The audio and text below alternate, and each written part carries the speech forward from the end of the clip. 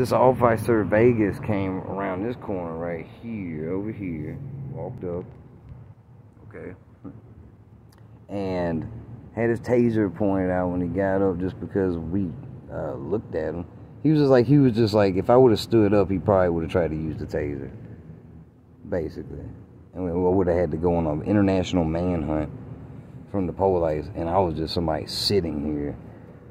And somebody could have made a prank phone call, but it's the Matrix shit. That's all Matrix. It's just a cult conspiracy. So on the 237th day of the year, he's pulling one of the wannabe mind control moves. Like, you better be quiet when you ain't even saying anything. You know? All that weak-ass wannabe psychology.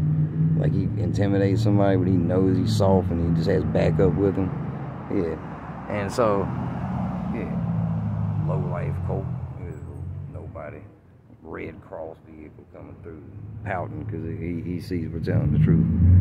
Yeah, so these losers know we're not putting up with their garbage. We have 911 recorded calls on the police now.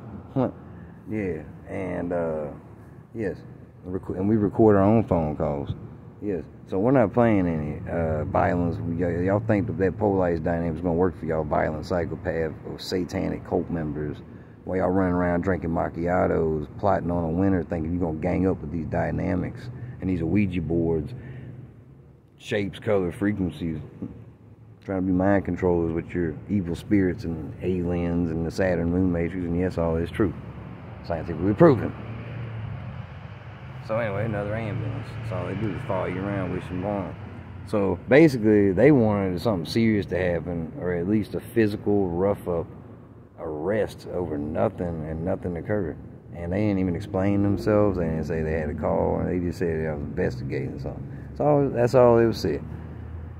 And as we had weapons, playing a game, because we did pull out a knife and walk and see if this dude was there earlier, and he was already around that corner.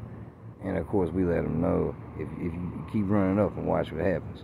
But of course they're all possessed, so when you say that, they're taking it as their challenge. I come back, a $1 bill fell out of the pocket with the numbers on the $1 bill that are the same numbers that was on this car tag over here.